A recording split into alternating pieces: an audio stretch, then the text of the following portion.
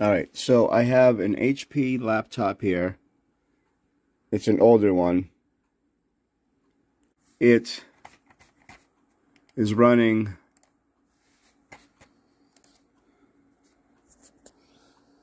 an AMD Turon 2 dual core.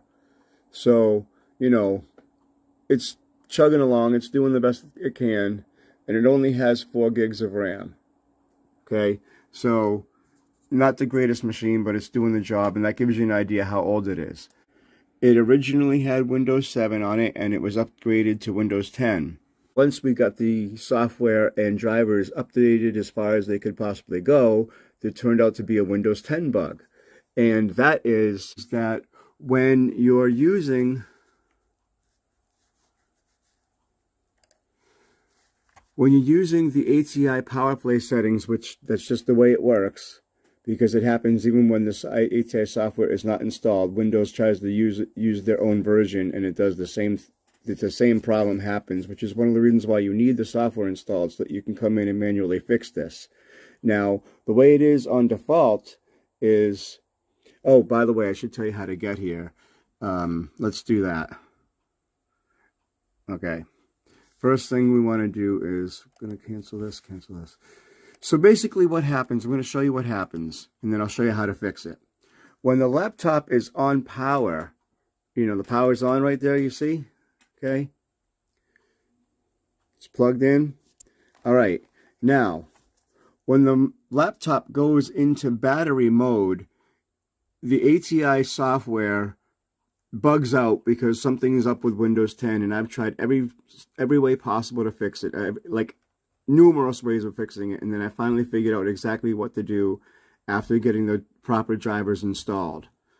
And while this is related to the Dv5,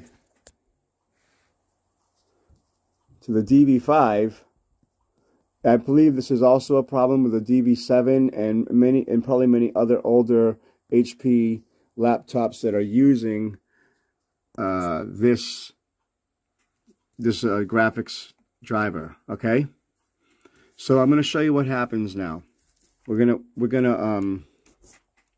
go on battery. Okay. Actually, you know what? I'll let you do it this way. You can see me pull it. All right. So here we go. We're gonna pull the plug and go on battery. And this is what will happen. Runtime error with atibtmon.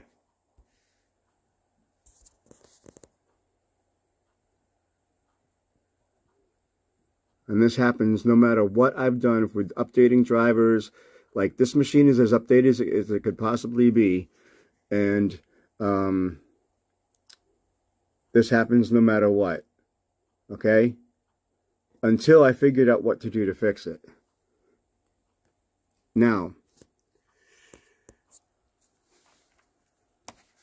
the only way to get that software to come back would be to restart the machine.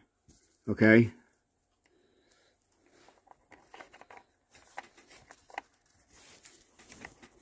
And so I'll get this in there. Okay, now we're back on power again.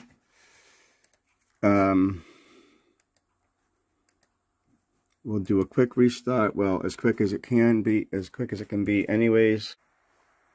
Okay. Now, I don't want to display that twice, because in order to show you the fix, I'd have to restart the machine twice. So if you want to see exactly one more time what the problem is, just back up the video, please. Okay? Because this is kind of a slow machine anyways, and we're doing the best we can here. Alright. Now, the way to fix this is, the first thing you want to do is go to Power Options. Let me see if I can zoom in so you can see that a little better. Hold on. So, go to the battery icon, right click, Power Options. Once you're in Power Options, you'll see this window. What you want to do is click on Change Plan Settings. Okay.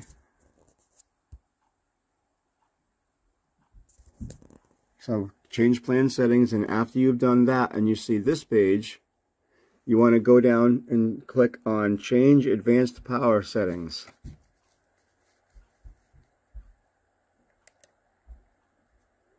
And that will bring up power options that are I don't want to say hidden, but require more clicks to get to, let's say.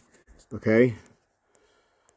So advanced settings, and that's what it looks like at the top there.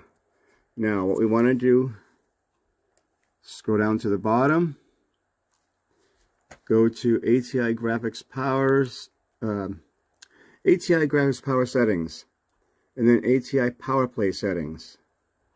I almost tried to say both those words at once for a second there. All right.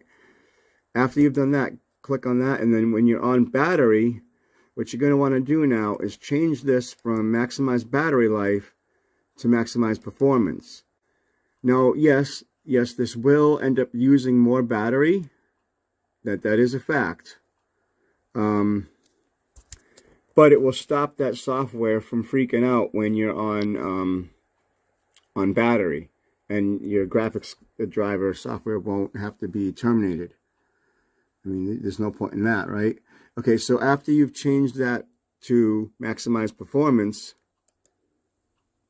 click OK.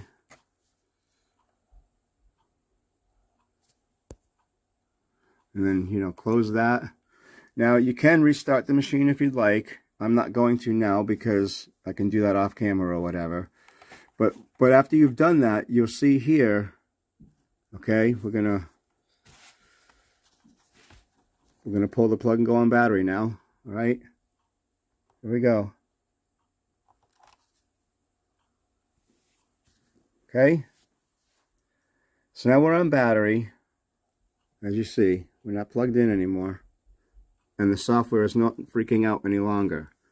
Okay, now the thing about that is, yes, as I said, it will use more power from the battery because it's maximizing performance, and it's going to keep the screen lit at 100. How you can resolve that problem, though, if you don't want it at 100 all the time, is just manually turn this down here on your own. Or if you want, you can go into settings over here, settings, and here you will go to system and battery. After we get into battery, you can manually just turn it on if you want altogether. It's just straight out turn it on. Okay, I plugged back in for a second there, but now we're unplugged again. All right, so when you're unplugged and you're on battery, you can manually turn this on to automatically. Now, sorry about the flickers. There's nothing I can do about that right now. It's just that the refresh rate has changed on the screen at the moment. Now, you can, which as you noticed, it lowered the screen brightness, okay? And you won't see what that flickering. You won't see that in your eyes looking at the screen. It's the camera here, all right? And just turn that back off. Okay. So also, by the way, I would have warned you. I did not know that flickering was going to happen until it happened. Anyways, what you're going to want to do is come in here and change this to always if you want to keep it your battery saver on all the time when you go into battery. All right. Oh, I didn't mean to do that, but as you can see, you can turn it on to always, or you can set it to turn on at a certain point in time. I set it to turn on at 40%. That's what you're dealing with if you have to adjust that setting, but at least that program won't keep popping up when you go into battery mode. You're running an older system and you put Windows 10 on it. If you run into that situation when you go on battery, that's how you solve it. And perhaps it's not just this graphics driver only, but it seemed to be with ATI related at the very least, because it was an ATI program that had an issue when we went on battery. Only when it was set into maximizing battery as opposed to performance. Okay, that's how you fix that situation. Thank you for watching.